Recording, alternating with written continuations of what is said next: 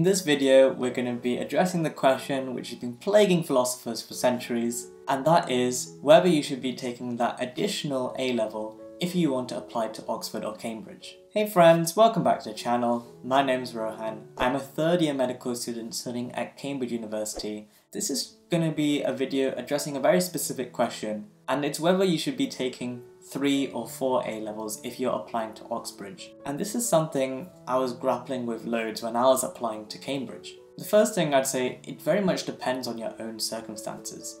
For example, if your school doesn't offer the opportunity to take 4 A-levels due to timetabling issues or policy or whatever, do not worry, Oxford or Cambridge will not discriminate against you. And even if your school does offer the opportunity to take 4 A-levels, the requirement is only ever 3 A-levels.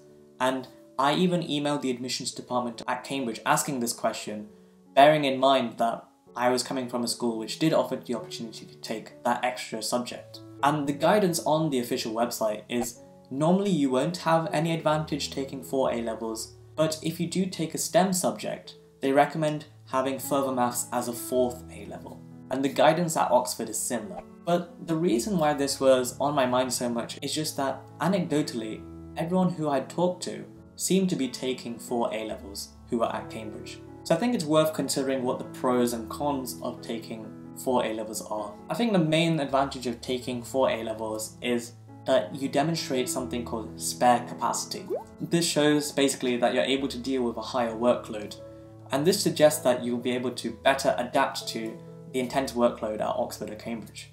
It also demonstrates your academic curiosity and that you're willing to take any academic opportunity that comes your way. And I think this sends a really good message because you're not just doing the bare minimum to apply, but you're learning for the sake of learning's sake, and you are genuinely interested in gaining that extra knowledge or those extra skills which comes with doing another subject. Another advantage which may not be obvious from the start is it does give you flexibility, particularly when you're deciding what subject to drop, maybe at the end of year 12. So I know many schools, including mine, they start you off with doing 4 A-levels, and then most students will drop their 4th A-level at the end of year 12, but some will carry on doing all 4 to the end of year 13. And I think just because A-levels are quite different to GCSEs, sometimes we're not so good at evaluating our own strengths and weaknesses and which ones are strong subject and which ones are weak. And that actually might be different to the subject we enjoy and the subject we don't.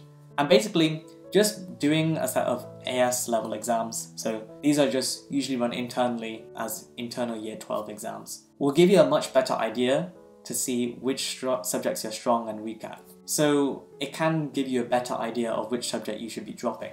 And even if you do decide to take all 4 into A-level and year 13, I think at Oxford they still only give a 3-grade offer.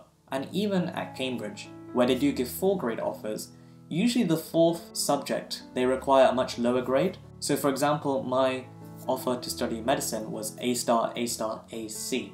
So you can see that 4th subject, they just wanted me to pass. Well, it kind of takes the pressure off doing the 4th subject, even if you mess up one of the other exams, that still shouldn't affect your chances of fulfilling that offer, if you know what I mean.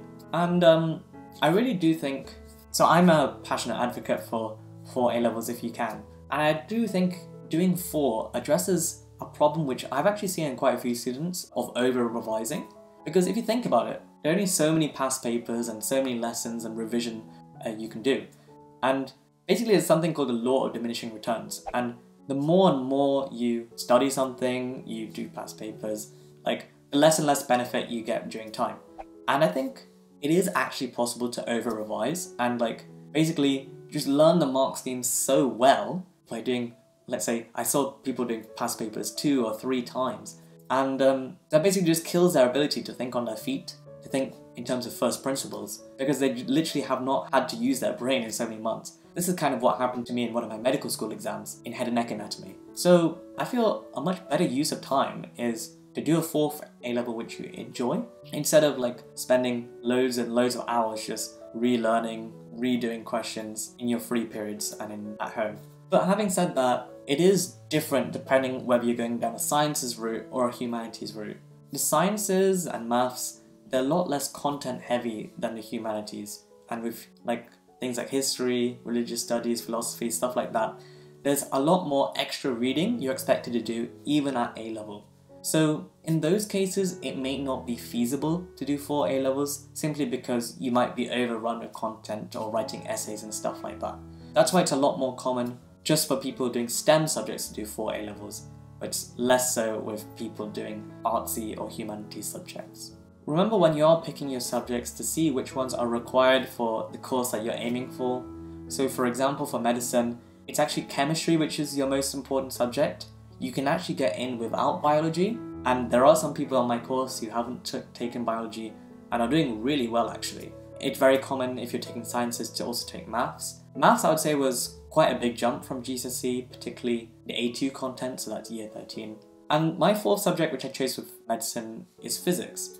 And just because I just enjoyed physics quite a lot, and it's actually quite useful for medicine, like stuff like radioactivity, forces and capacitance are useful also for certain diagnostics or like understanding how muscles and nerves work. I think for 4th subject you should be aiming for something that you enjoy, so it's like worthwhile doing the optional extra work, and something which is not too content heavy, so it doesn't take loads of time away from your other 3 subjects. Some people say that, oh, should I do a contrasting subject, so for like Latin if you're doing sciences and maths, but this is not at all necessary. You're much better off picking something which you enjoy, and if this is something which is also relevant to the subject you want to study at university, this is even better.